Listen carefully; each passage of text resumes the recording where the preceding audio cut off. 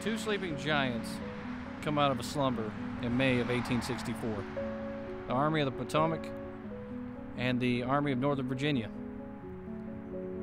They converge on an unassuming place out here in Orange County, Virginia, a location that would be forever known as the Battle of the Wilderness. That's where we are today. The Battle of the Wilderness battlefield here in Orange County, Virginia.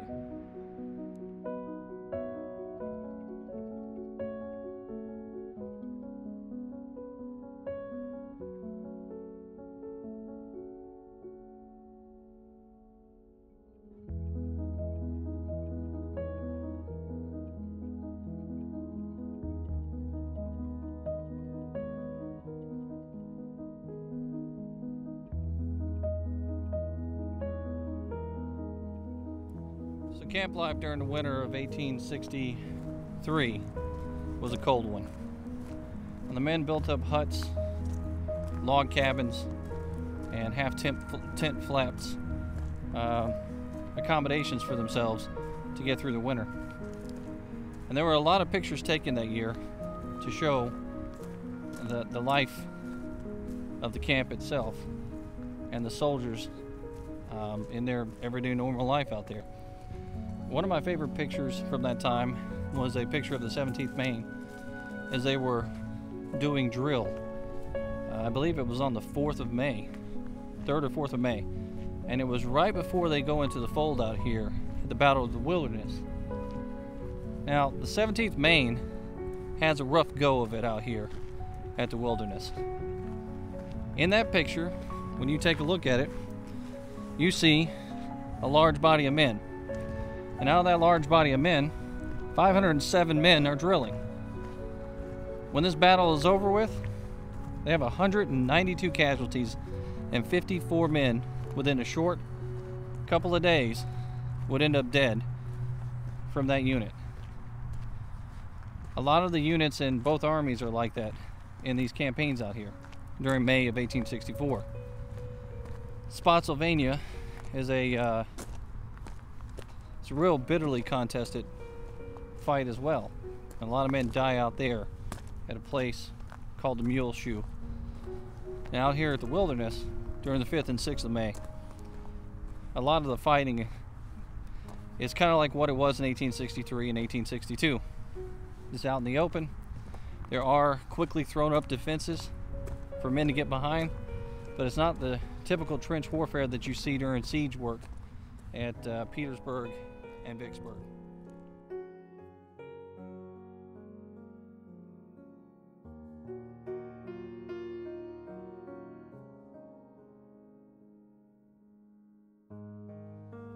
Horace Porter wrote, "All circumstances seemed to combine to make the scene one of unutterable horror. It was as though Christian men had turned to fiends, and hell itself has usurped the place of earth." Of course, they're talking about the fight that happened out here in the woods and fields and the hand-to-hand combat that took place. The struggle was real. Fighting really hadn't looked like this. There had been tastes of it in previous fights around the Chancellorsville area, Fredericksburg, in those pits and trenches, but nothing quite like this. Fire had taken control and burned men who were alive still, who were in agony and couldn't peel themselves off the fields. The men around those guys were having to protect themselves from the battle, so they couldn't stop to help. The army still continued on, still continued to do its thing, continued to fight. As they listened to the screams and the moans in these fields around here, which one officer said actually drowned out the noise of battle itself. And can you imagine that? The screams of men who were burning alive was so loud that it actually drowned out the sound of cannons and muskets and charging soldiers across these fields. It must have been a horror, just like he said.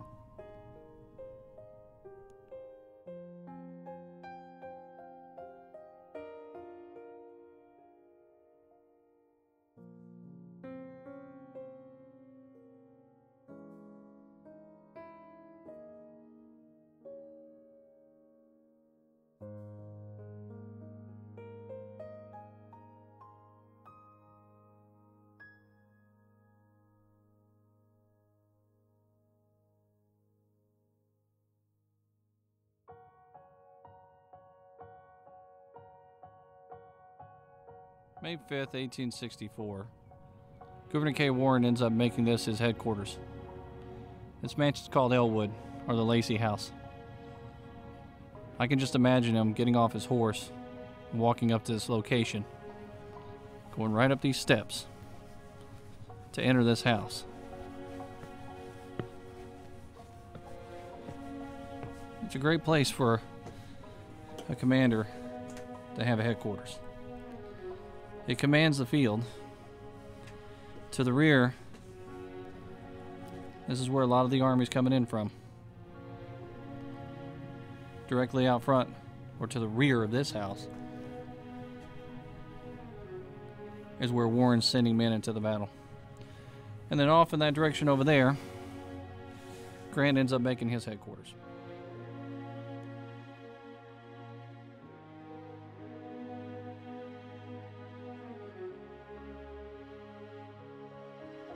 So let's talk about the setup going into this battle here at the Wilderness. The Gettysburg campaign had taken place.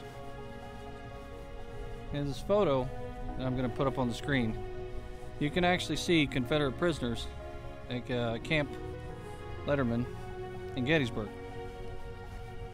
Now those are some of the soldiers that represent about a third of Lee's army that he ends up leaving behind on that campaign. They're either taken prisoner, they escape with their lives and disappear and go back home, or they're injured severely and they're in those camps trying to get better. And a lot of them are just dead. Lee goes into the winter quarters after that campaign knowing a lot of those men cannot be replaced, especially the leaders. But this is what he has to deal with. And he has a lot of the good generals that he had going into that campaign still left over. And Longstreet has been gone for some time because he had to go down to Georgia and Tennessee and fight in the army down there. But he ends up coming back up here just in the nick of time to be with the Army of Northern Virginia again. And Lee once again is out fighting with his old war horse, Gloomy Pete, General Longstreet. But unfortunately for Longstreet, May 6, 1864 would be his worst day in the Civil War, as he ends up getting shot by his own men traveling down a road through the throat and into the right shoulder. And one of his trusted agents are there with him, ends up losing his life as well.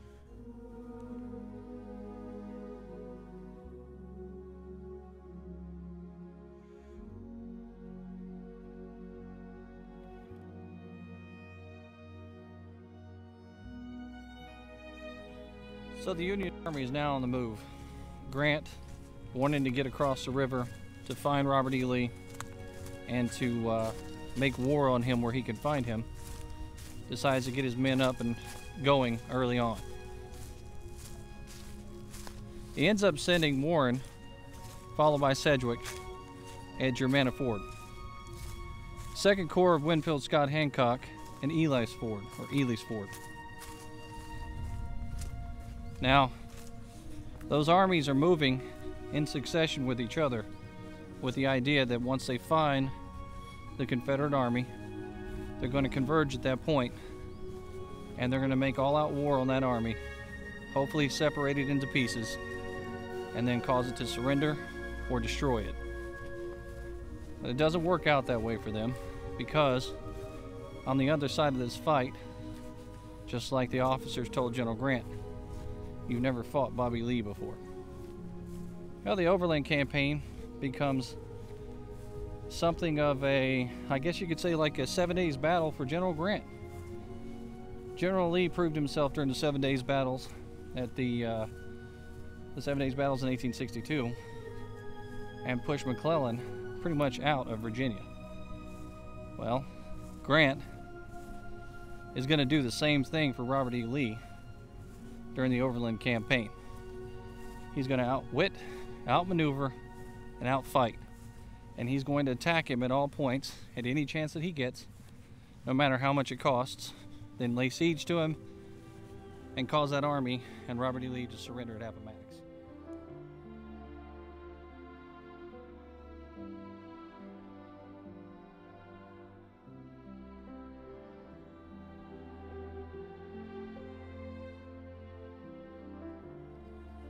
Now Robert E. Lee finds out that Grant's on the move, and he decides to instruct Ewell forward on the turnpike in AP Hill and Orange Plank Road.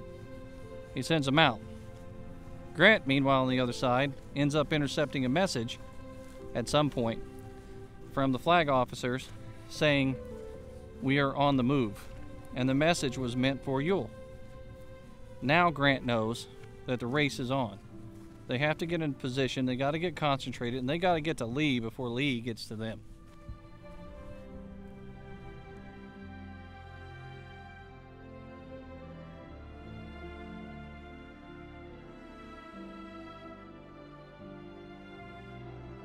So another thing that ends up spoiling the plans here is early in the afternoon of the 4th, you end up having the Army of the Potomac halting in the wilderness due to the wagon trains being strung out. They could have continued on and pressed forward and probably made more progress towards the Army of Northern Virginia. But they didn't want to leave their wagon trains out to dry because they knew what happened in the past. The cavalry from the Confederacy loved attacking wagon trains, burning them to the ground, and stealing all the goods they could steal. So they halted, gave the wagon trains time to catch up and concentrate, and then they end up delayed a little bit, which gives Robert E. Lee even more time to get his men in place over here at the wilderness.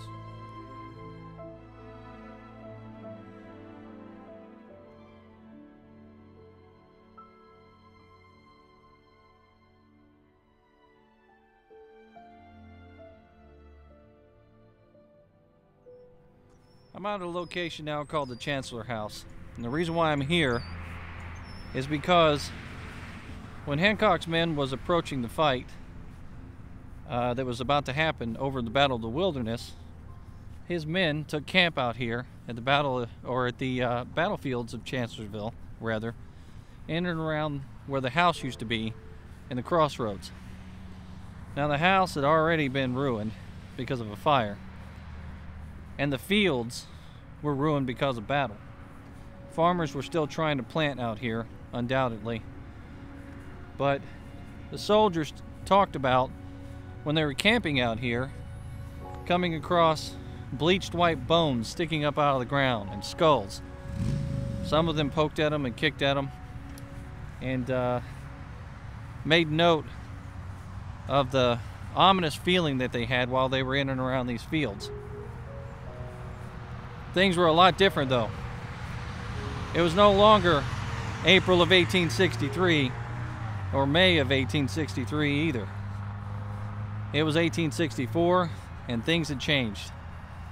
Union soldiers were starting to write positive things in their diaries and letters about how they felt like they could win this war. Confederate soldiers were starting to talk a lot about hunger, a lot about not feeling so great about what was going on with their army. The tide had changed. But Confederate leadership was still as fervent as ever about whether or not they were going to win. They still firmly believed that they had the opportunity here at the Battle of the Wilderness to change things around. Robert E. Lee himself even wrote that the coming battle, if they lose, they have nothing to live for. But if they win, they have everything to live for. So he placed everything on this battle that was coming. Meanwhile, the soldiers of Hancock's Corps were back here in these fields camping out at Chancellorsville, and one soldier looked at another, an older soldier looked at a younger soldier, and he pointed at the bones at the ground and he told the man, "That's what you're headed for, just up ahead." He was a veteran and he knew what he was talking about. It was an ominous warning to the younger soldiers that had not gone into the fray, had not seen the elephant just yet. And they would be meeting it that very next day at the Battle of the Wilderness.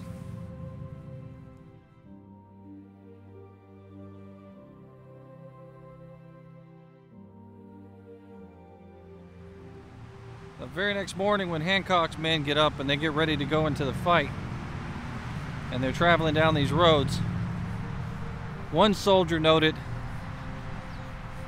that the army had a dark and ominous feel about it.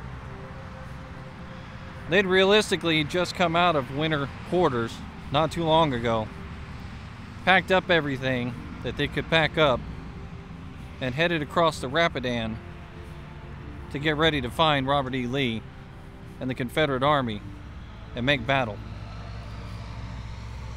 Naturally, those men, well, they weren't feeling like the best times were coming. But not everybody in that army felt the same way.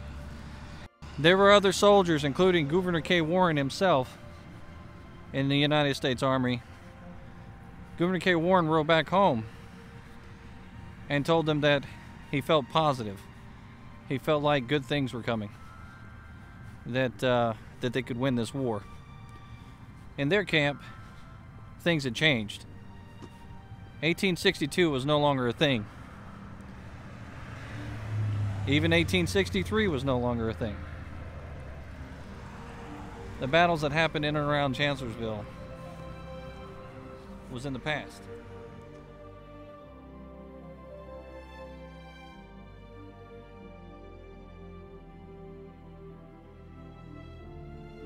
So the thicket of trees out here called the wilderness is so thick and tangled that now the armies are within 5 miles of each other.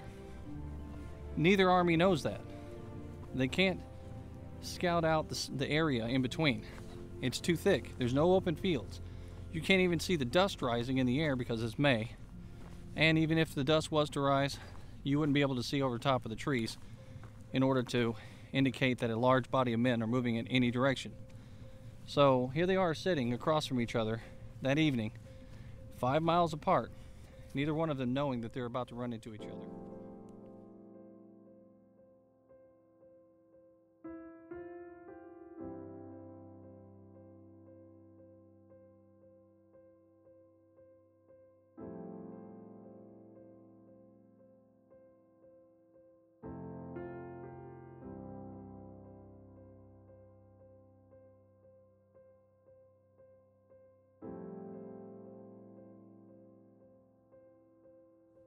Just before bed, Lee sends out an order to Ewell, and he tells Ewell, move your men early in the morning and strike whatever you find.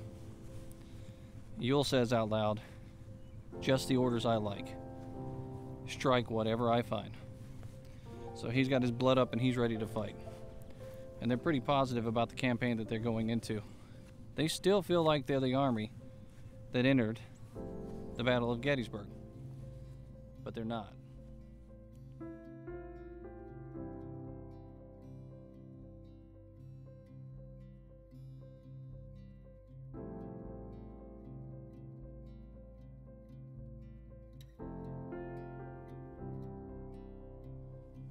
So shortly after 7 a.m. on the 5th, Warren's men end up running smack dab in the middle of the Confederate skirmishers, going down the turnpike.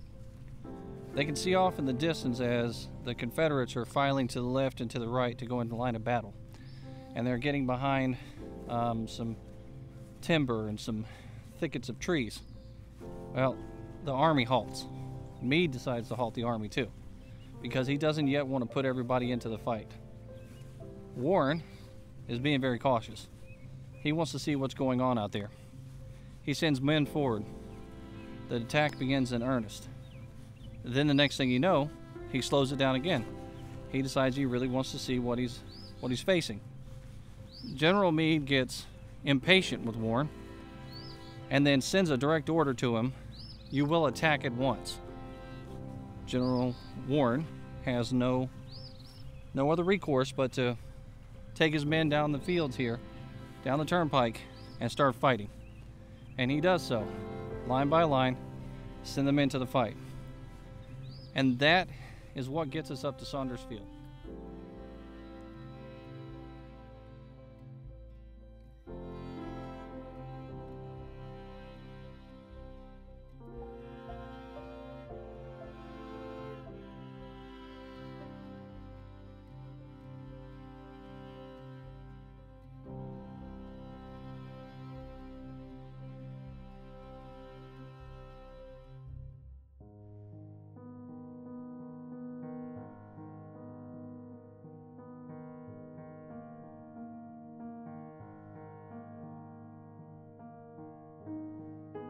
Closest to the fight out here was old Baldy himself, Ewell. They called him Baldy. Ewell's men were out here ready to fight, and they were the ones that were lining off in the roads and going from the left to the right into line of battle. Now it's not the largest group of men, and they're not quite ready and concentrated to fight. Knowing that, General Lee ends up sending word to Ewell to slow his fight down, to not throw everything into the fight until they can get A.P. Hill to come up and join the fight, because he also knows that General Longstreet is still about 10 miles off. He's a good full day's march before he gets into the fight out here at the Wilderness. So they want to be able to get as many men up and concentrate as they can, because they know they're outnumbered at least 2 to 1 here in these fields. Now at this point, Charles Griffin is left behind to guard the turnpike. And that's pretty much where we're set up, where Warren is and the Army is for the United States Army, heading into the battle over at Saunders Field.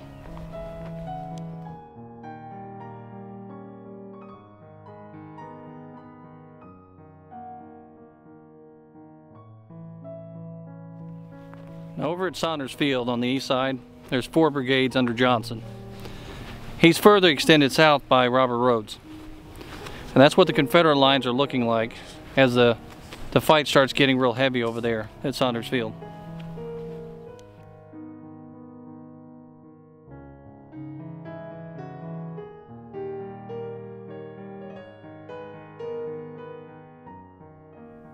So let's talk about Ayres Brigade now that we're out here.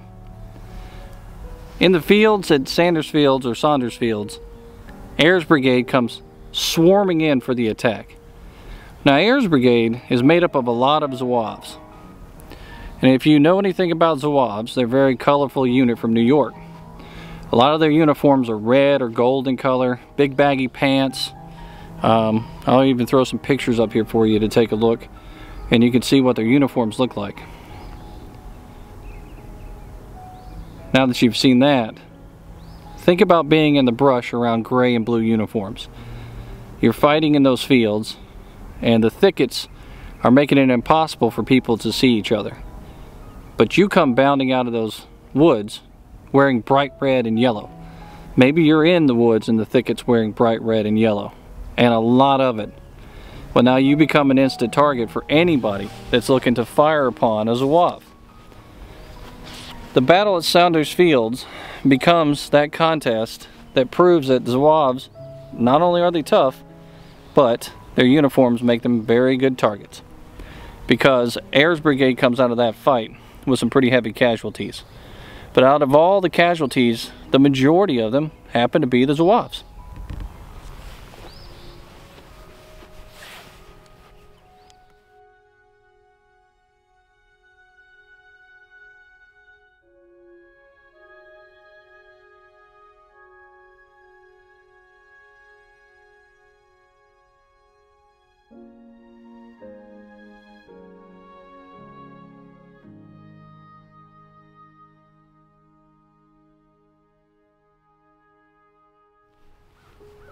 Out at Saunders Field, the 140th Zouaves leads the way, and they go rolling into the field. They end up veering left.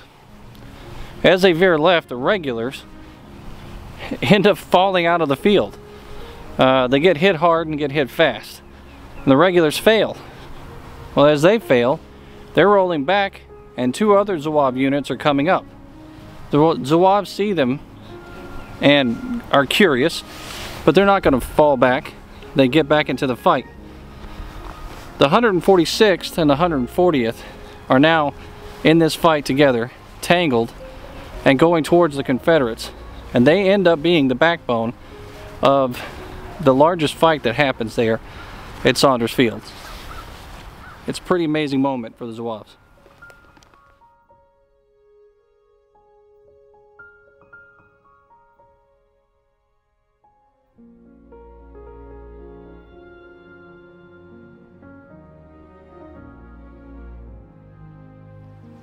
Now all is going great for the Zouaves, the 140th, the 146th, until they near the tree lines there at Saunders Field. And what eventually happens is the Confederates open up a heavy fire on them immediately to their front, and it stops them like a brick wall. The Zouaves are basically halted in their path and annihilated right there at the front. So you can see the men who have been fighting so hard to get to that point at Saunders Field are now starting to be demoralized by the condition that they're in.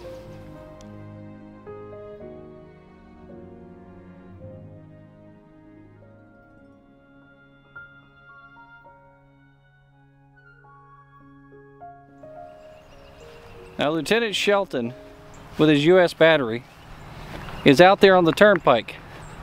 He's brought guns up with the intentions of unlimbering them and giving artillery to support the fight that's happening at Saunders Field. But when the soldiers start falling back and the chaos starts happening around him, the Zouaves are directly out in front. He starts seeing his men getting picked off one by one, so he's in a hurry. He unlimbers his guns, he loads them as quickly as he can, and he starts to fire. But what he ends up doing is he ends up firing his guns right into the back of the Zouaves. A lot of the Zouaves commented about that, saying that that fire that came from behind and took out Zouave soldiers ends up being the thing that demoralizes them the most, because now they don't know which way to work. They don't know where they're getting attacked from. They're actually getting attacked from their own men, and they can't stand the canister fire from behind. So they end up having to fall back because of it.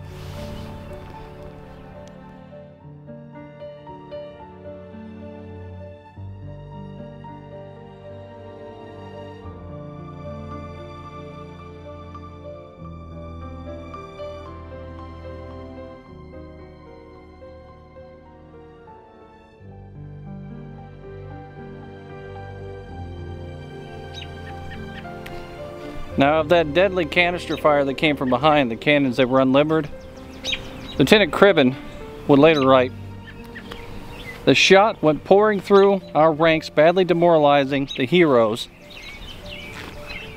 who were stemming the tidal wave of bullets pouring onto them." That's from the lieutenant himself. So you can see the effect that's happening here.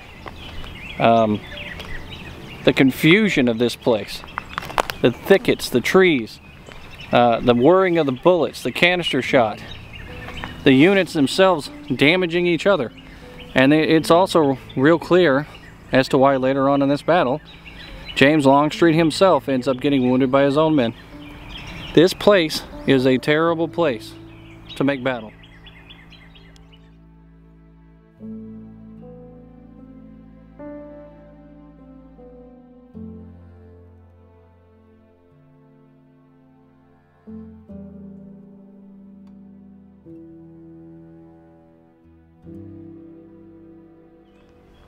It's now at this point that grisly hand-to-hand combat starts to take place at Saunders Field.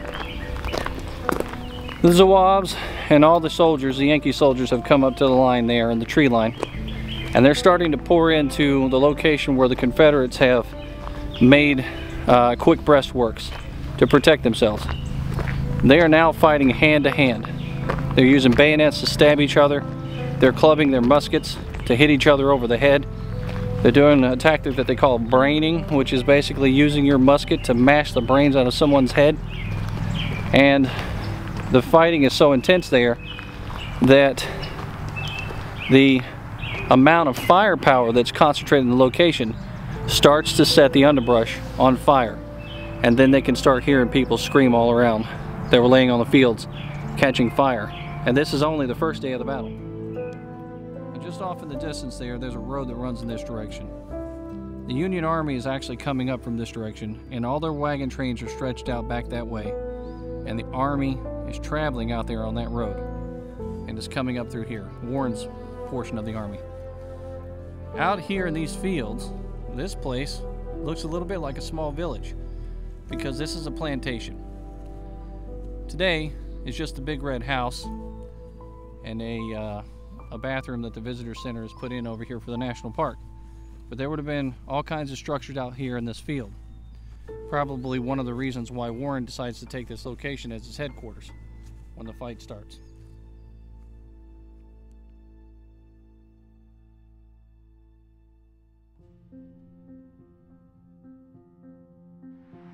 Now time for a little battlefield orientation. So I'm out in the middle of Saunders Field right now, and this is one of the limbered carriages here for ordnance for a cannon that would have been placed out here. You can see Saunders Field stretches out in this direction.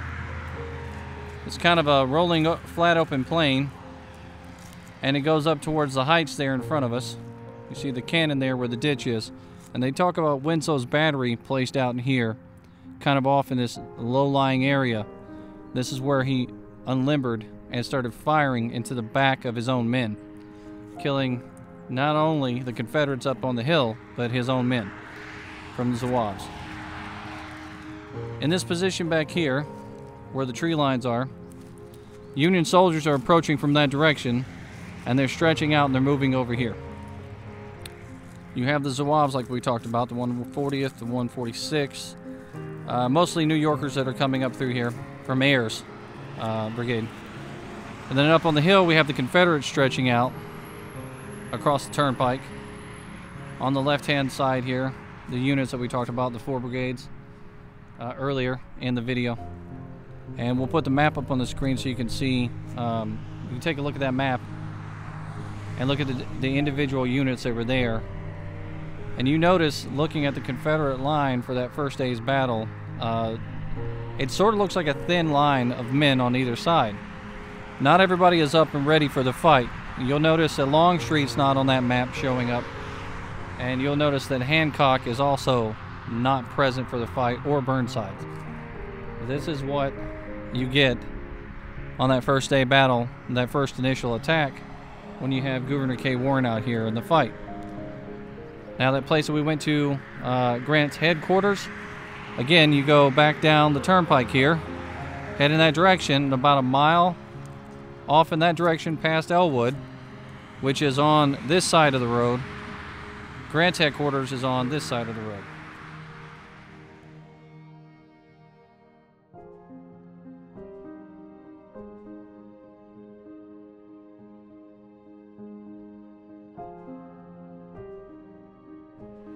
So stretching out directly behind me here is Saunders Field that we were talking about in the earlier videos.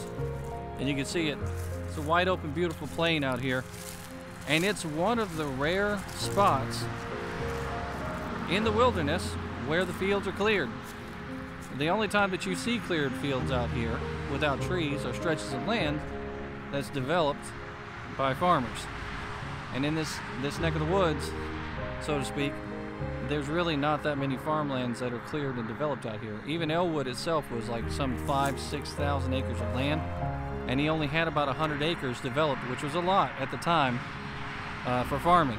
So you can understand why it is when they went into the fight out here, they ended up fighting each other in such horrible conditions for Napoleonic warfare. You can't really line your men up left to right, shoulder to shoulder, and march them across the field when there's a bunch of trees and briars in the way. And not to mention, when you're directing lines of men to go into battle and meet up with other lines, like what happened over my shoulder over here, you have confusion, just like you did when they wheeled to the left when they were supposed to meet up directly with the line on their right.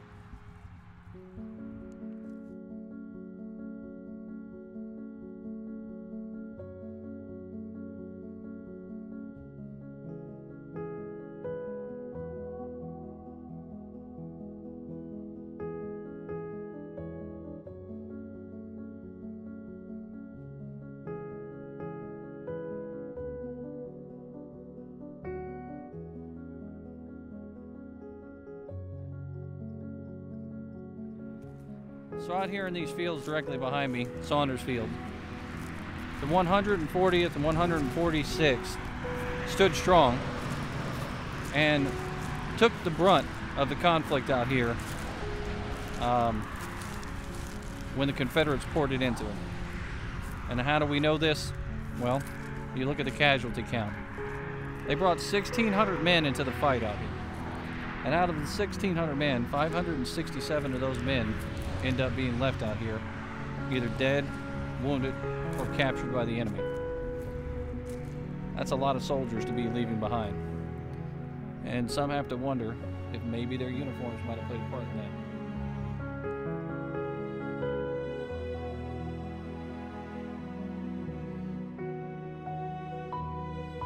Now on the other side of this fight, on the field here at the initial portion of the turnpike, General John Marshall Jones from the Confederacy is out here, and he's trying to rally his men during an attack. Jones ends up getting shot just above the brim of his hat, falls off his horse, and ends up mortally wounded as they carry him away from the lines. He ends up dying out here as a result of his wounds at the Battle of the Wilderness. He was once an officer of the Tactics Department at West Point, but he ends up choosing to become an officer in the Confederacy instead, which leads to his death here at the Wilderness.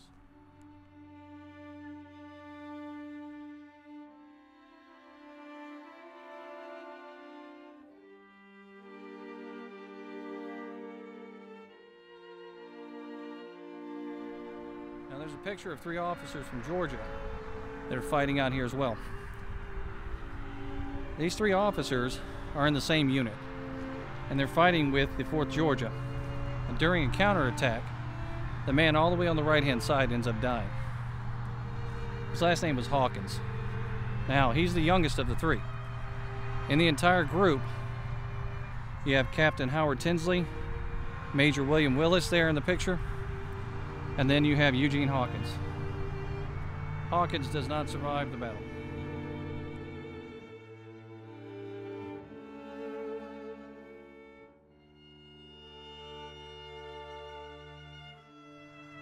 Now those Zouaves cross over this field right here behind me, and they make it all the way up here to this point. And we're about to go into the tree line now, to where some of the breastworks are still placed today from that battle. It's a pretty amazing thing. They come all the way across this open field with fire from all around, and when they get to this location here, that's when the Confederates open up on them and stop them dead in their tracks. And the Zouaves leave many of their men behind in those fields behind me there.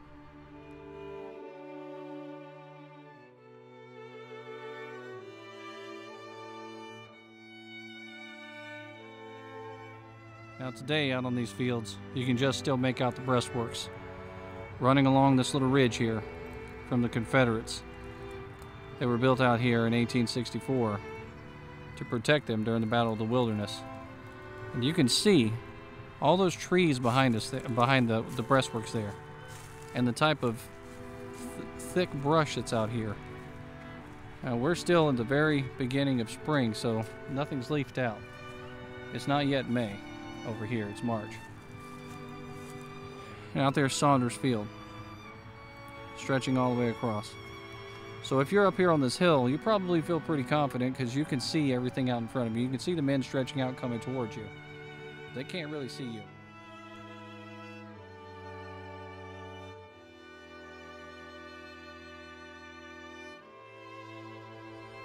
So somehow up here on these lines, Wadsworth manages to break through the Confederate lines.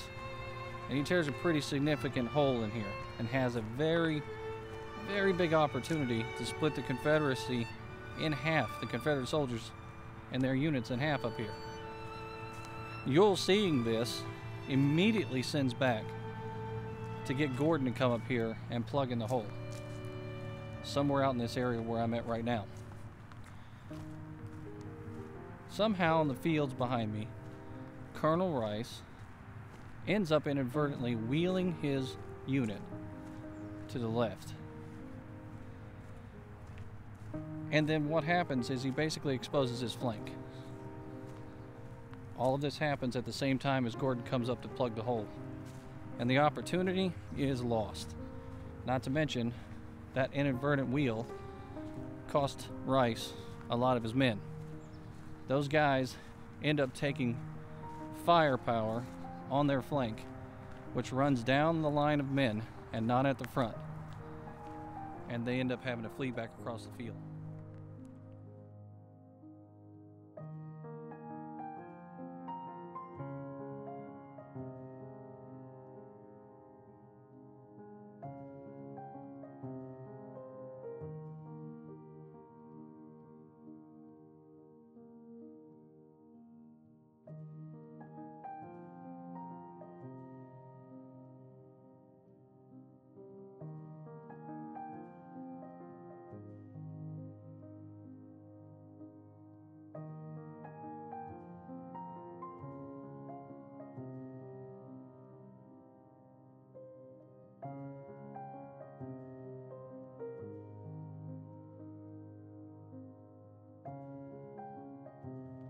Now in these fields that I'm at right now, Saunders Field, at this location, a third of the men that died at the Battle of the Wilderness, that happened right here, out in these woods, out in this field.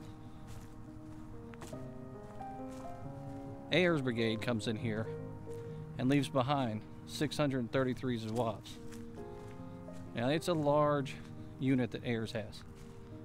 His total casualty count for that was about 936. You can imagine.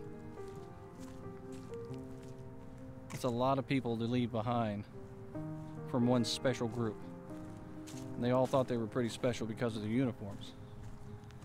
Perhaps it might have been the uniforms that caused so many of them to perish out here at Saunders Field. Just off in the trees out here again, you can see as I'm walking down this path, more earthworks on the outskirts of Saunders Field. Now there's a road that you can drive down and take a driving tour. And that driving tour, it takes you past some pretty large earthworks that are out in a clear open field. So you don't have to walk down a path if you don't want to. But I still think it's real neat to get out here and see some of these things. Now what I've got behind me here is a very unique opportunity for me to kind of show off the zigzag patterns. You can see these trenches here, this earthwork, the breastworks, kind of sitting up high here. But if you follow it back, you see a gap here underneath the tree right there. That goes off in that direction, and then it circles back around. When you take the trail out here at Saunders Field, where John B. Gordon ends up making the flank attack on the 6th of May, 1864, you get to see a lot of the original earthworks still out here today. They're very low, probably due to erosion and rain and people stepping on them and things like that. But it's really neat to see it. I'm walking away from the street right now, and I am noticing how eerily silent this place has become. It's swallowing up the sounds of my own footsteps as I walk. Kind of makes your skin crawl just a little bit.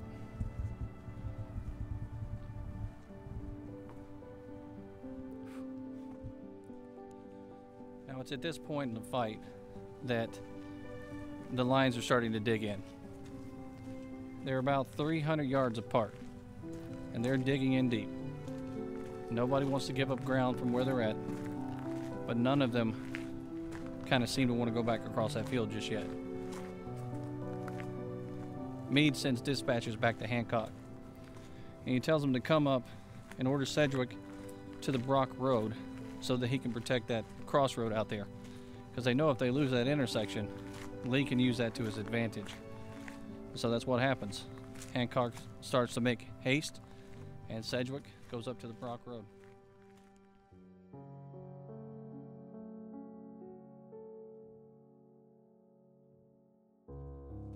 Out here at the Brock Road, in the intersection, Geddes ends up running into Heth's division, and it becomes a hotly contested fight. Wadsworth and Geddes are doing everything that they can to maintain the location that they're at, and Heth is pushing them back, and it's working for a while for the Confederates. Now in this area here is the Brock Road that we're talking about. And this is where the Union troops are coming down.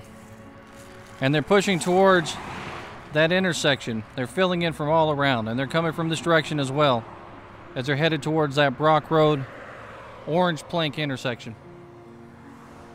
Now at the time that the fight starts happening out here at the Brock Road, Lee goes out to the Widow Tap field.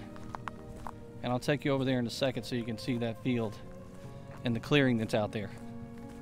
And he realizes he has an opportunity to set up guns out there for artillery. That's one of the strengths that they have. So he brings his artillery out there and he places them in the field out there towards the junction that he's trying to protect or trying to fight for. He puts 12 guns out there trying to hit the plank road, orange plank road. And then that's when the fight for the orange plank road really begins. So now we're taking a look at things from the Confederate point of view. If you take a look at the distance behind me here, that's Saunders Field. And all of these works that are wrapping behind me are Confederate earthworks that are still out here from the Battle of the Wilderness. They're pretty deep over in this location where the clearing is. You can see the cannon set up in the background there. Artillery piece facing off in this direction. This is where the men would have been located when those first initial attacks happened, coming across that field in this direction. This is where the Zouaves were coming and trying to capture this location. This is it's a pretty neat view from here. We're going to head over to a location that shows the earthworks wrapping around, and you can get a real good view of the full length of the line. Most of the earthworks today are out here in the tree line, and it's hard to see them.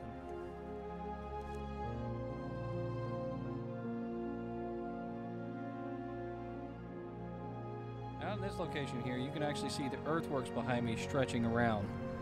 And as I move around across Saunders Field, you can see just how long this line stretches.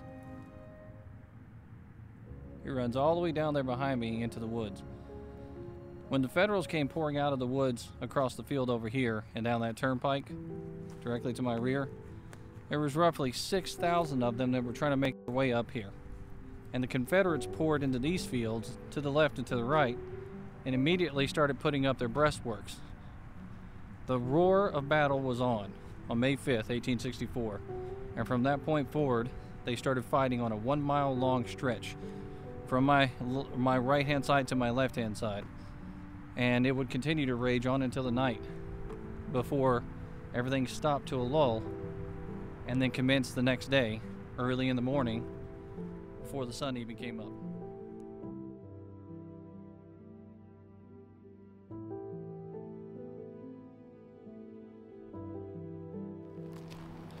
So where I'm going out to now is called the Higgerson Farm. Now Miss Higgerson, she was a nice looking old lady, meaning she had a very mean face. She owned the farm out here, her family owned the farm out here, and it was one of the only clearings that was in the area during the Battle of the Wilderness. You can see behind me here, it's a nice, beautiful open field. Great place for combat if you're doing Napoleonic warfare. Miss Higgerson did not take kindly to the Union Army being on her property. She comes out of her house and she is berating the Yankees, yelling at them, cursing at them, and she's predicting their demise. One soldier from Pennsylvania said, "We didn't pay her much attention until we had to fall back." She was right about their demise. They didn't get to keep the location that they're at right now here at the Higgerson Farm because the Confederates would come upon them and fight them and push them out of this location. Today I'm going to head out there towards where the house is, and you'll see there's not much left, just a few rocks on the ground from where the chimney used to be placed for the old farmhouse.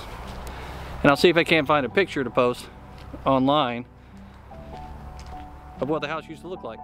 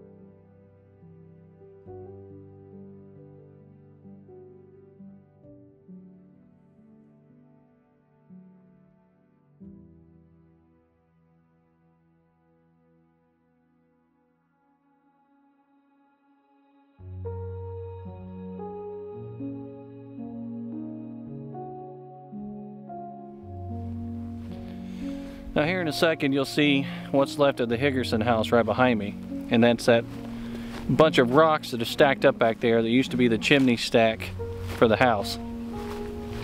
The house is facing in this direction, the direction I'm walking in right now, and the old woman's outside of her house yelling at these Union soldiers that are pouring across her field, probably trampling her crops and scaring her animals off and all that sort of stuff. So probably not a unrealistic reaction to thousands of men pouring across your field and destroying your property. But her vitriol was most likely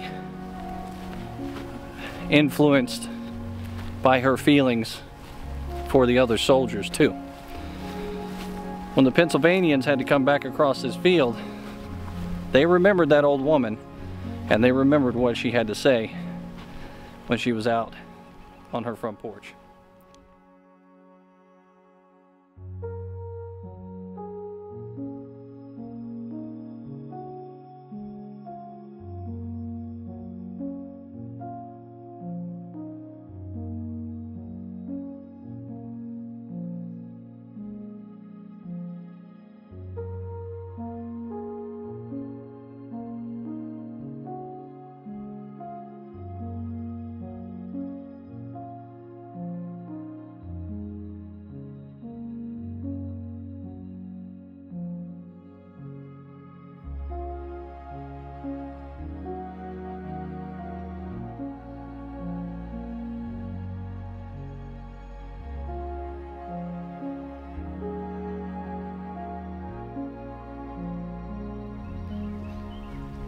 Now I'm walking the farm road towards the tuning farm, or at least the location of where the tuning farm was, because the house is no longer there.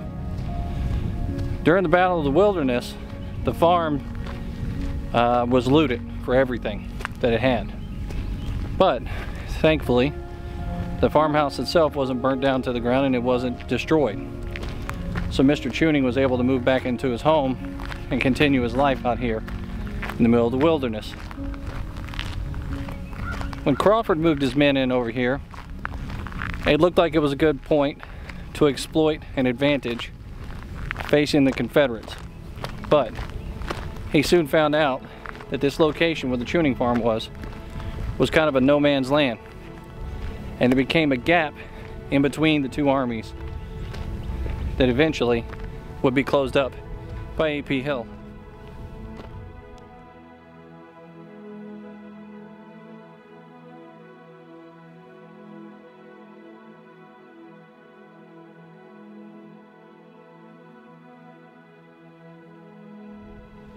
Now Getty's advances, and he's fighting, and he's receiving a terrible volley to his front, and he ends up asking for assistance. He gets that assistance when Brigadier General Hayes shows up with his men. Hayes gets to his position and starts forming up his men. He's on horseback, and when he gets to that position where he's at, he starts to stop and talk to some of the men from his old unit, the 63rd. But by the time he stops, Hayes is hit by a bullet. And Brigadier General Hayes ends up dying here at the Battle of the Wilderness. Now, General Hayes, I talked about in a previous video. An outstanding man. One heck of a soldier. But he was also a very dear friend to General Grant and General Hancock. Upon learning of his death, it seemed to devastate the general, and he couldn't take it. I'll take you over to the location where he was mortally wounded here at the Battle of the Wilderness.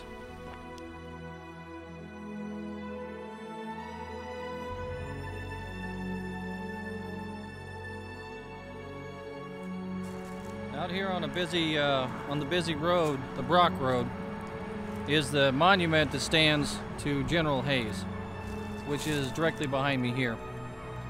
Out in this area somewhere is where General Hayes fell mortally wounded when coming up along his line here and talking to the 63rd Pennsylvania. As he was standing somewhat in this area, or on the back of a horse, a bullet hits him and kills him.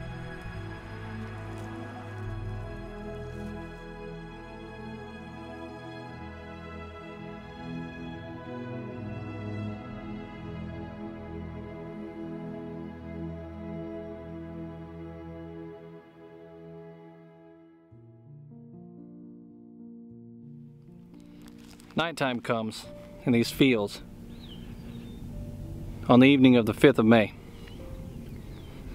And darkness starts to surround these people left and right. Officers notice stragglers trying to make their way back. Men are scared. They're confused. They don't know where they're at. During the daytime, this place is so confusing walking through the woods that it's very easy just to get lost. Even today myself, I was out on a trail with blue dots trying to direct me which way to go. And at one point I actually questioned whether or not I was heading in the right direction. These men didn't have blue dots to guide them through, and it was the middle of the night. And all night long these men are hearing the crackling flames on some of the fields. They're hearing the screams of the wounded, the dying.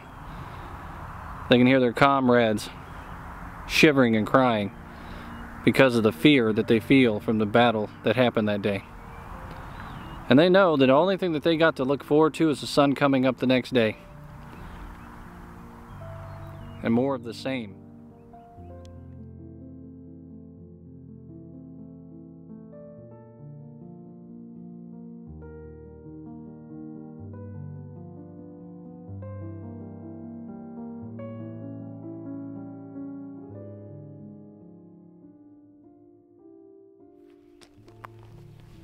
Now at this location, the tuning farm, it may not seem like a whole lot. It's just a big wide open field when you get out here.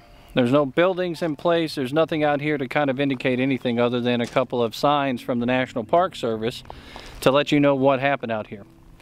But if you look over my shoulder, as I pan back around in this direction over here, you can see the remains of the Parker Store Road.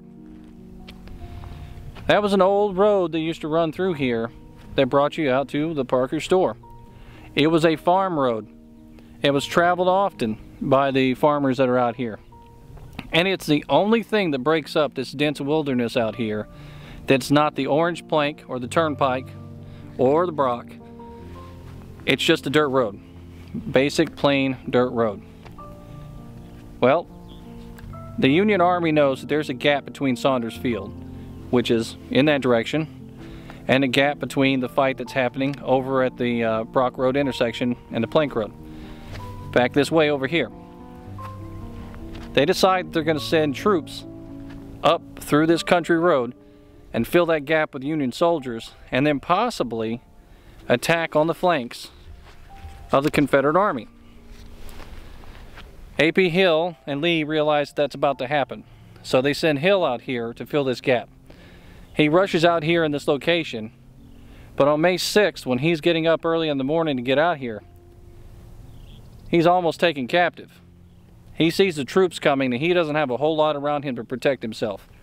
he tells his horsemen quietly, "Get on your horse, grab your reins, turn around, ride away, and don't look back." They listen to him and calmly move. And they avoid capture out here and disaster for themselves at the tuning farm. Later on, another thing happens. Lee and AP Hill are out here having a conversation on the porch of the tuning farm. And there's a hole in the top of the building. And one of the soldiers sticks his head out the top and takes a look down these fields across behind me. They see artillery pieces moving away from the wilderness. Grant is back on the move. This time, his destination is towards Spotsylvania. He's trying to get to Richmond. Lee now has to shift his entire army, and seeing that happen, he wants to advance and beat him to the crossroads yet again. And that ends up bringing on the Battle of Spotsylvania, where some of the fiercest fighting in the year of 1864 actually takes place.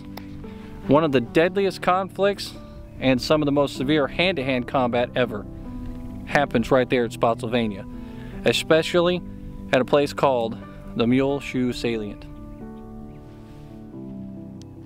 Now for some battlefield orientation.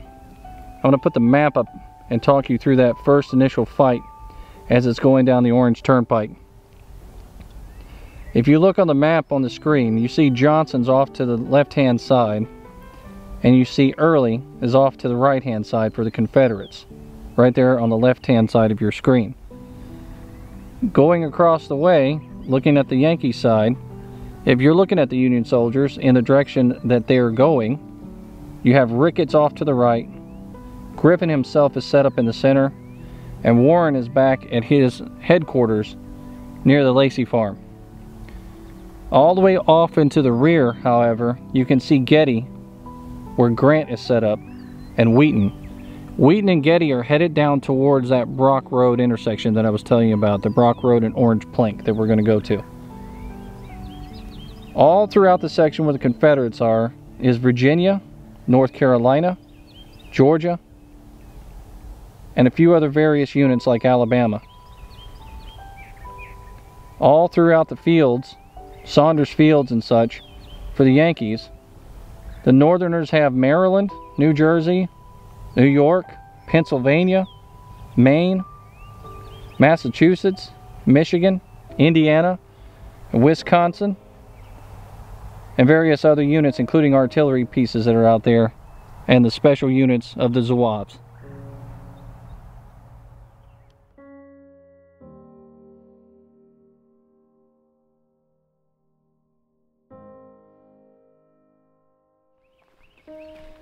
Now Burnside gets into the fight out here too, and his men come up, but they come up late. They come up slow. And really, this is the moment for Burnside to come out here and impress General Grant. He has the full opportunity to do so, but he squanders that opportunity. His unit's very slow getting up, he takes his time, and he's not impressive out here at this field. He's also not impressive anywhere else that he fights when he's going through the Overland Campaign. Therefore, it's no surprise that during the Battle of the Crater, when Burnside makes those changes and the fight unfolds the way it does there, he's removed from command. Grant is not impressed.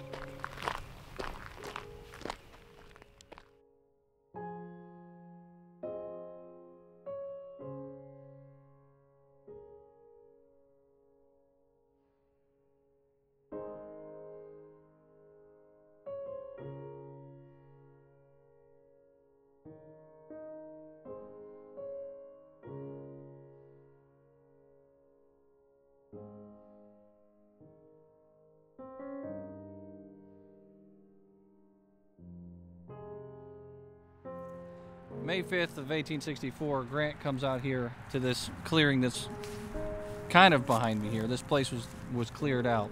It's an overlooking place towards the fields in front of me. Saunders Field is directly ahead. It's about a mile down the road.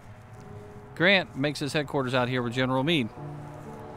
He gets out here and a reporter notices that he's sitting on a stump. He's whittling wood. He's making piles of shavings at his feet. He's constantly puffing on cigars.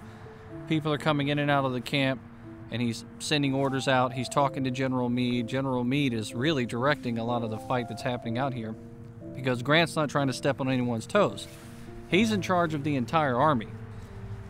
General Meade is in charge of the Army of the Potomac. So General Meade is being advised by Grant, but General Meade's in charge. So out here in this location, something significant happens that kind of speaks to the type of relationship the two had with each other and the relationship that Meade actually had with his subordinates. Meade's out here, and Griffin comes riding up on a horse, and he's angry as hell. Nothing's going right for Griffin at the time. He jumps off that horse and he passes Grant and goes directly to Meade. And he starts cursing up a storm. He starts yelling at Meade. He tells Meade that Warren has failed him. He tells Meade that his army has failed him. He tells Meade that even headquarters has failed him. Griffin hops back on his horse, rides off, still angry, and Meade's standing there, and he was calmly listening the entire time and not really going back at him. And Meade's known for his temper. Grant comes over to him, and he looks at him and says, "Who is this Gregg?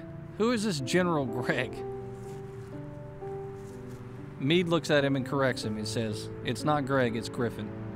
And he said, "That's just the way he talks." He reaches out to General Grant and, kind of like a father figure, buttons one of the buttons on the top of his coat and kind of dusts him off a little bit. It broke the tension between the two, and then Grant listened to him, walked away, and never talked about it again. He just let it go. That showed the confidence that Meade had in his men, but it also showed the patience that Meade exhibited towards his men during battle as well. I mean, he could be an angry, ornery person to deal with, but he also understood the heated moment that they were in, and he understood why that man was feeling the way he was feeling.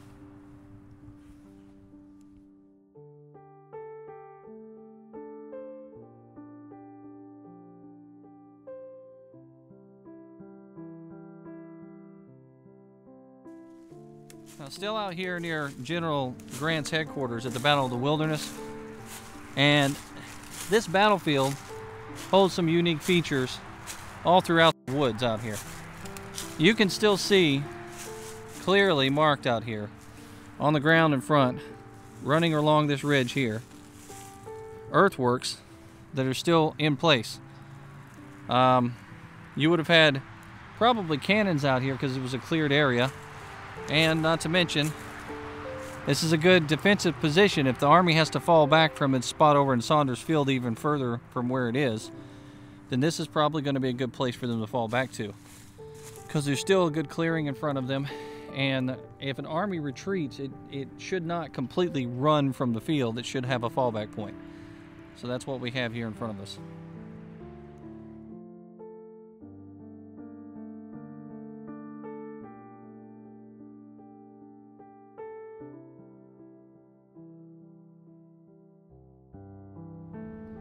So I'm now at that crossroad, that intersection that we talked about earlier, Orange Plank and Brock Road. You can see the crossroad right behind me.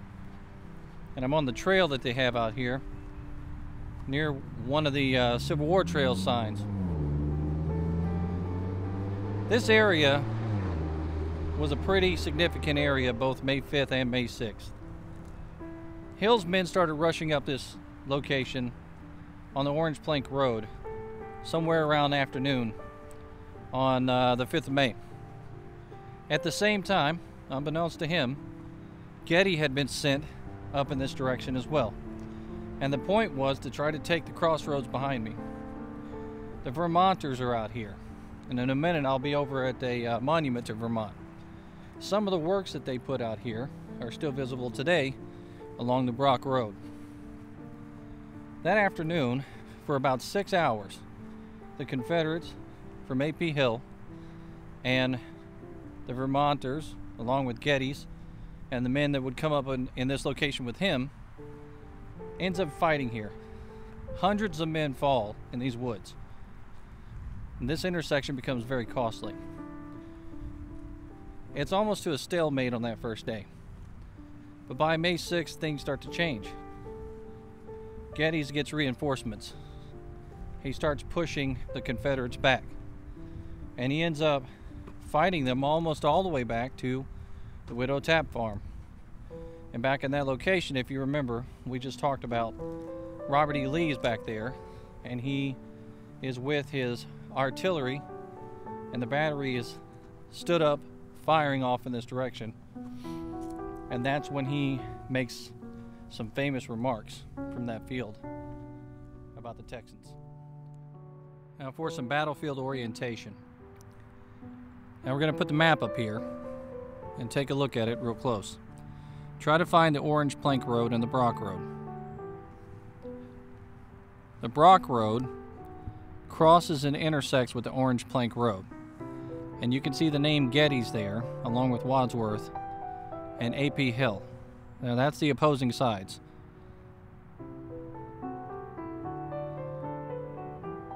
Now I'm going to take that down. Out in this direction is the Brock Road.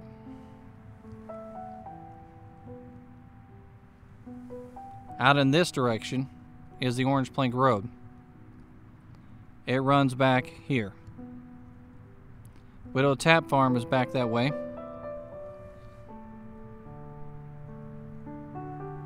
And off in this direction, Vermont is all throughout here. On day 2, Wadsworth comes up, and they end up dissolving the Confederate front. They push them back about a mile or so, off in this direction over here. And now you can see kind of the traffic flowing. That's the Orange Plank Road that we're talking about. And they push those Confederate soldiers off in that direction about a mile or so. And the Widow Tap Farm is back there.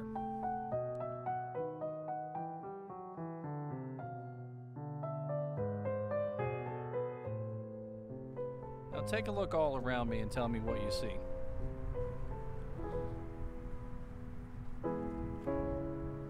I am out in a cleared area. This is actually an area that has been cleared out specifically for trail walking. It has a nice trail in it and everything. During the fall, this place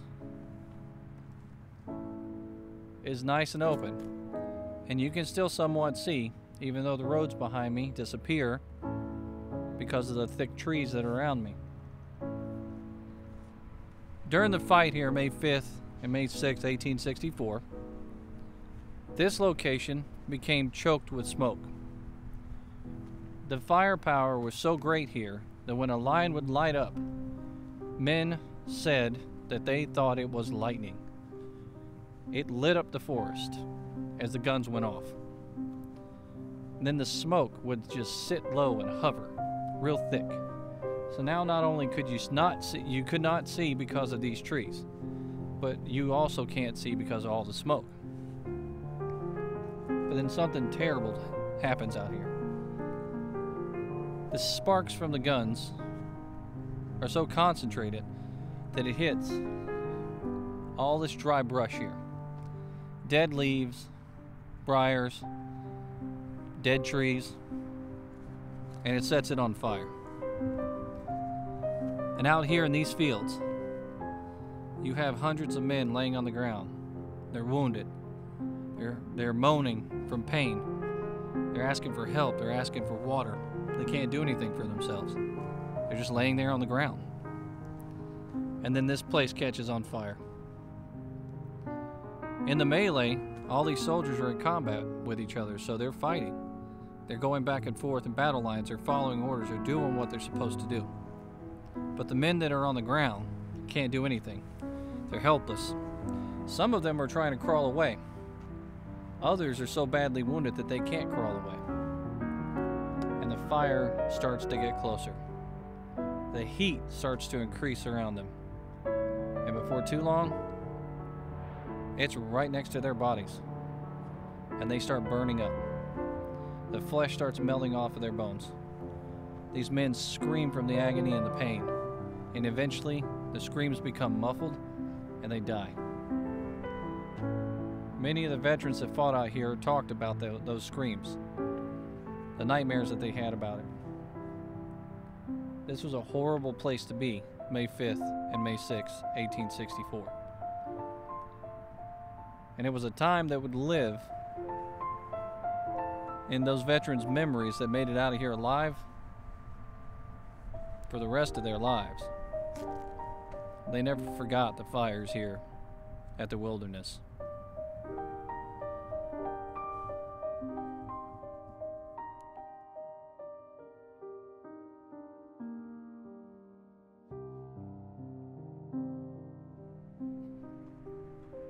Now, just like the monument said back there, Vermont suffered over 1,200 casualties out here in these very woods. That meant a lot of their wounded comrades were part of that fire and burned up out here. This was an amazing place to be. A confusing place to be at that. And it wasn't any different on the other side. The Confederates that fought out here suffered greatly too. Except the casualty count as a whole for the Confederate Army here at the Battle of the Wilderness was a lot less than the losses suffered by the Union soldiers. Elmira Patterson lost her husband out here in these fields. But that's not all she lost. Because of the laws where she lived in Birmingham, Pennsylvania, she had to sell her house at Orphans Court to support her family. She received a pension of $350 a year from her husband's service. She sold the house, she sold the property, she sold a lot of her things, and then in 1868, one of her 3 children died of scarlet fever.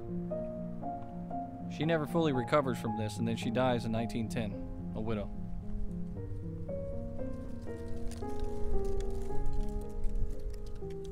It's pretty amazing the suffering that people went through as a result of this war. Now, back in Yorkville, South Carolina, there was another woman that was mourning and suffering. Miss Jenkins learned that her husband, Micah Jenkins, was out here, right off the Orange Plank Road, with General Longstreet. And as they were riding up, Micah Jenkins was shot in the head by some of his own men. As Jenkins was being carted off the field, one soldier said that they could see Jenkins cheering on his men. For some reason, somehow, he was still able to do that. But Jenkins ends up dying because the bullet went through his brain. She, too, also suffered the same fate as a lot of the families, just like Elmira Patterson suffered, with a husband gone and a house in disarray, and being left to fend for herself back home in Yorkville, South Carolina. Those families are the ones that suffered the most.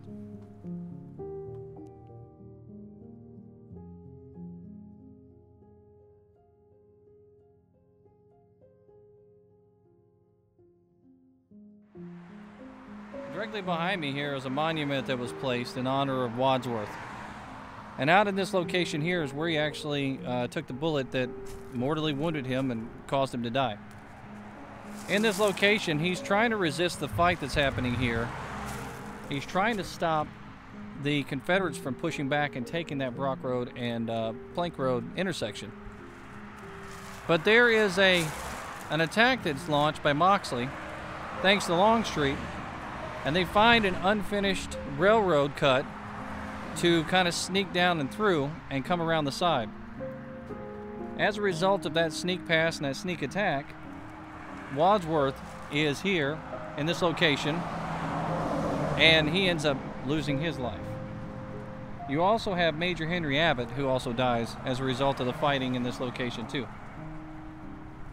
So this is some pretty tough hand-to-hand fighting out here, but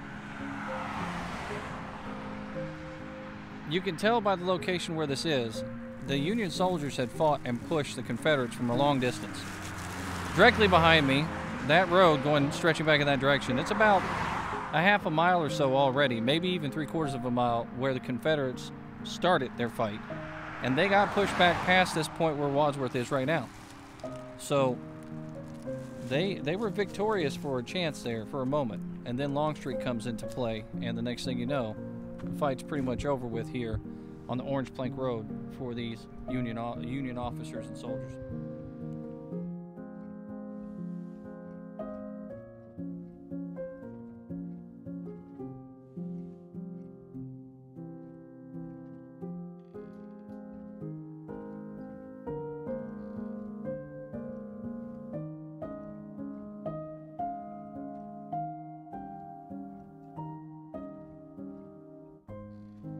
I'm currently walking out in the field that was once known as the Widow Tap Farm.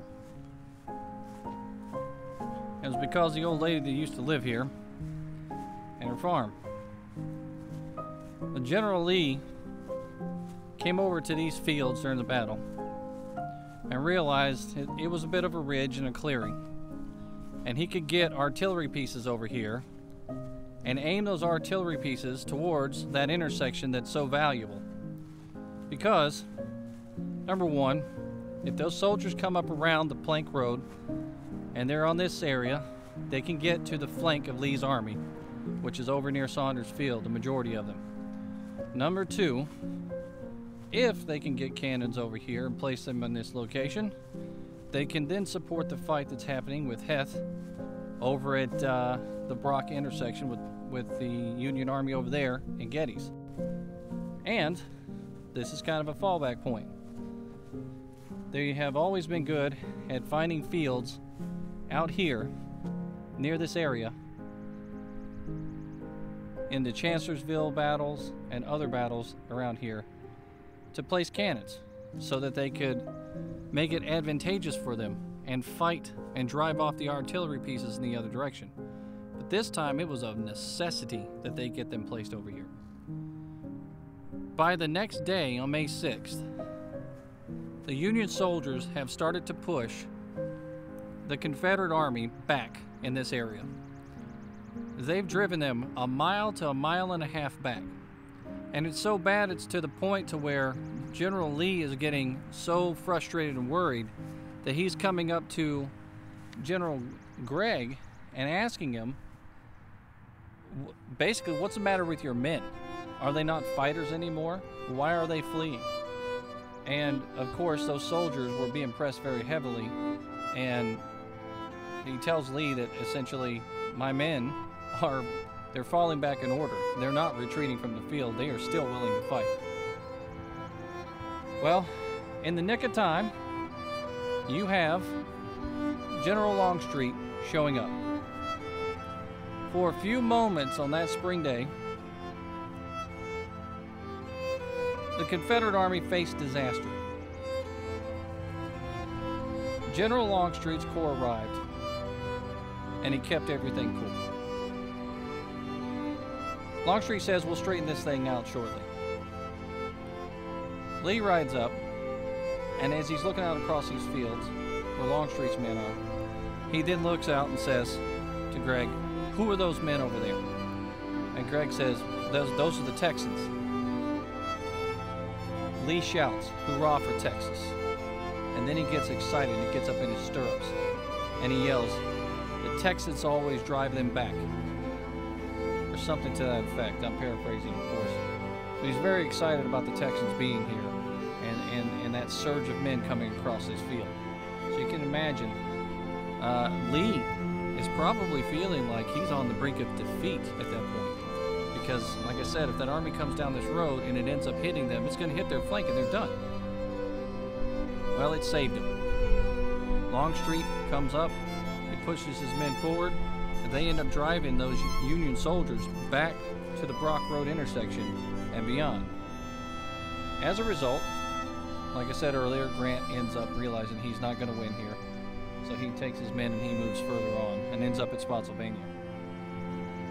But Lee gets so up in his saddle about this whole situation that he then starts to ride a little bit too far forward. And he starts cheering on his men and hollering and telling them to keep going, keep moving forward, press those men, move those people. Well, the soldiers around him start to realize, holy crap, General Lee is out here amongst the regular soldiers and too far forward. He's in danger. So then they start yelling, "Lee to the rear. General Lee, you must go to the rear." They grab his horse and they startle him. And he yells at them to let go of his horse. But then, reluctantly, he realizes he is too far forward, and if he dies, then a lot of the men will have a hard time with that. So, he backs up and he goes to a safer location and allows his army to continue to fight and do what they've been doing all those years leading up to this point. But again, as a result of Longstreet being out here at this position, he saves the day, and the Confederates live to fight another day.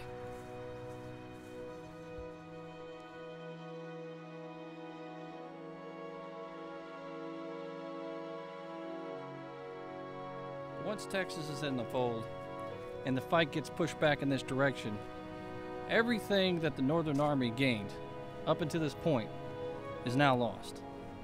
The Confederates are pushing them back inch by inch, and eventually the Union soldiers are back behind the breastworks that they had across the Brock Road. The Confederates are stymied. They're stuck where they're at. Grant, realizing that he can't make any headway where he's at, decides that he's going to take his army and continue to move. But this time, instead of turning around and moving in the opposite direction, he makes that famous turn that lets his entire army know that this is not the same general as all the other generals they fought with before. This man's going to continue to press towards Richmond, and he's going to continue to fight. Men cheer. The officers try to get them to calm down. There's no calming them down. They know Grant's going to bring the end of the war soon.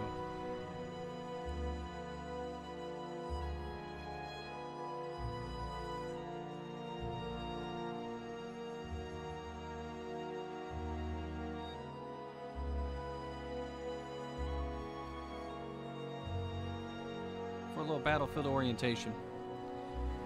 The widow's house and farm is over there, off in that little area. Back behind me here, you can see an artillery piece off in the distance. This is where Lee's placed a lot of the artillery that's facing the Orange Plank Road. Longstreet's come up in this direction, and his men are getting into line of battle and moving out. Somewhere out in this area is where Lee famously says the Texans always move them. Hurrah for Texas. Right out in this area here. That's also where he gets told to get to the rear. That's that Orange Plank Road that we were talking about, and it travels down in that direction where the Brock Road intersection is. And off in this direction, Saunders Field and the two houses that we went to earlier, or the locations of the two farms that we went to earlier, is off in that direction. Now, I'm at the Whittle Tap Farm out here, and I'm going to talk about something that happened on the Orange Plank Road right there ahead of me. And the reason why I'm talking about it here is because the stop out here at this battlefield for you to pull off is about 2 cars deep. You really don't have a lot of space to walk around or do anything. There's no trail out there that's special.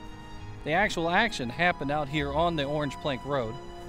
And it's just dangerous in the first place to be goofing around out there with a camera in your hand. So, but Longstreet and his staff are riding up this road. And they're headed towards that Brock intersection. They're scouting out areas, and they're trying to figure out what they can do to take advantage of the situation that they're in. And just like General Jackson, Longstreet and staff come under friendly fire. Now you gotta remember, we're out here in the wilderness, so the men that are on either side of this road, they don't know what's going on in between. They just know that something's moving around, and they begin to fire. Well, the officers around Longstreet start yelling, "Friend, we're your friend." They didn't listen to them, and they continued to fire. And as a result, a couple of men go down. One of those men die. Another man, General Longstreet, takes a bullet to his throat and ends up going into his right shoulder. It puts him out of commission for quite a while. and it nearly cost him his life.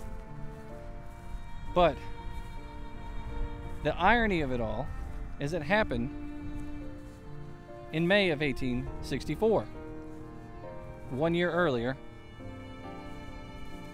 General Thomas Stonewall Jackson would also be wounded by friendly fire, and he would also suffer a severe wound as a result.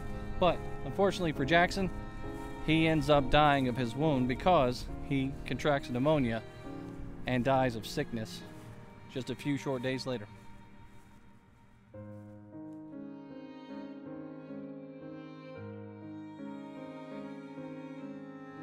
So as promised, I'm now in that location where I talked about lead to the rear, lead to the rear.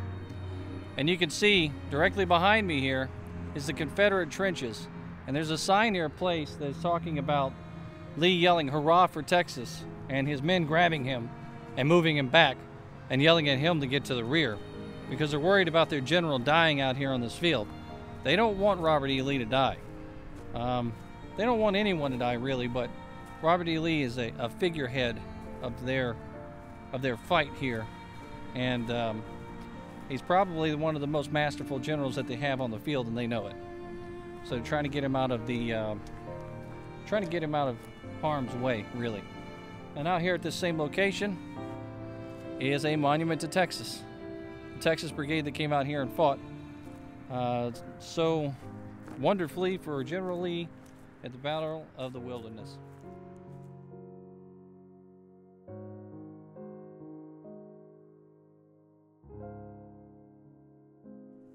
So what does this really cost out here?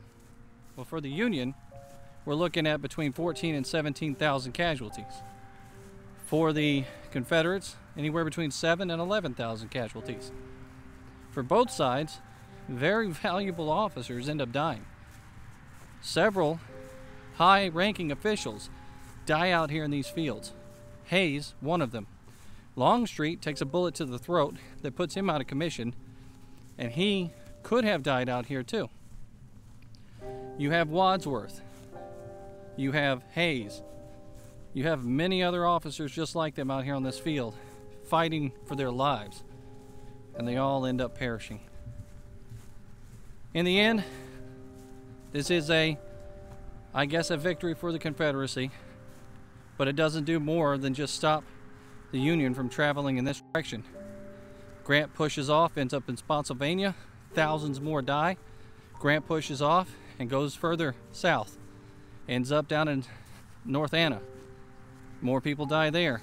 Eventually, with the overland campaign, Grant ends up in Petersburg, takes siege to the town, ends up taking the town, ends up taking the railroads, and ends up taking Lee's army of Northern Virginia at Appomattox in 1865.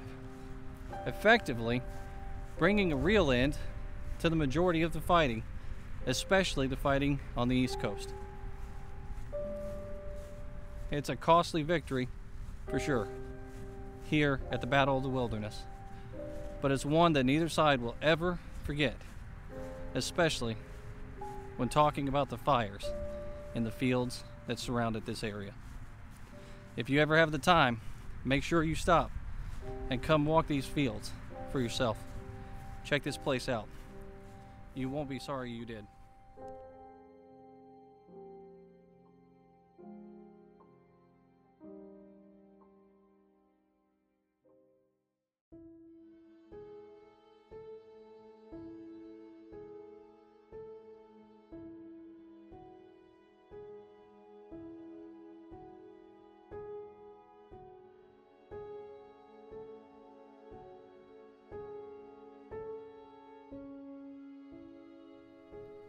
I couldn't think of a better place to end this video than right here in the middle of the woods, the Battle of the Wilderness, at the hotly contested Brock and Plank Road, Orange Plank Road. Not too far in that direction, Longstreet's wounded. Right here where I'm at right now is a place where men like Wadsworth and Hayes end up losing their lives. Families lose loved ones. Soldiers burn to death in these fields around me here. If you'll let these fields do it, they'll touch your soul.